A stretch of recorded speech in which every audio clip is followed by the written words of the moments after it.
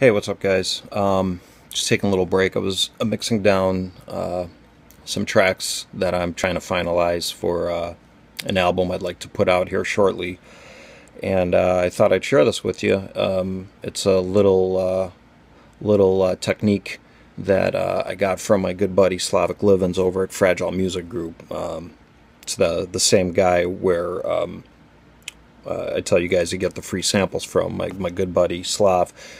He pretty much mixes and masters anything I ever put out officially. Lately I've been trying to mix myself, and this is where this comes in handy. I was having a problem, as I'm sure most of you guys are if you have home studios, getting balances on instruments. You know, you can have a nice set of speakers and everything, but most home studios don't suffer from bad speakers. They suffer from shitty rooms. And by shitty rooms, I'm talking about vibration isolation, sound absorption. You don't have that. I'm almost certain most of you don't. I know I don't, you know, and I've tried over the years to kind of tighten up the room, but it's really hard to figure out where the balances are.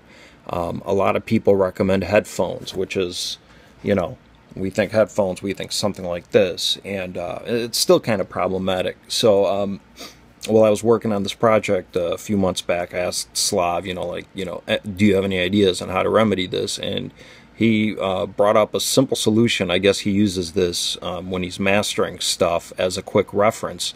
And I tried it, and man, it's like it's like the standard I live by now.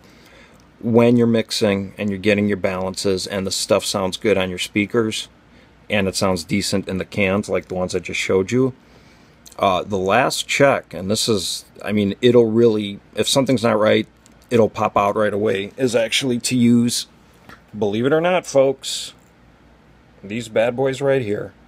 Just some plain old earbuds. Now, I have the iPhone earbuds, and I guess you could probably use anything, but he says that these, for some reason, the way Apple designed them or whatever, really kind of expresses the out of frequency stuff more, and I have noticed that. And sometimes I think I've got my balances pretty leveled off. Everything sounds good. It sounds good on my speakers, sounds good on my cans, and then I pop these in, and all of a sudden, it's like, wow, man, the guitar's like sticking out like crazy. And so what I'll do is, and I recommend you do this too, when you're mixing on your speakers, you get the balances, you get your low end, your high end, your mids, everything sounds good. When you've mixed all the sounds individually and blended them, plug in some earbuds and then simply adjust your levels. Don't EQ, don't do any reverbs or anything like that. This is strictly for volume controls. So when you pop these in, you'll hear maybe something sticking out, maybe you're not hearing something enough, and just move your faders, and it's pretty amazing. I'm using it all the time now, and it's really helping a lot. Anyway, that's it. I hope it helps you too. Peace.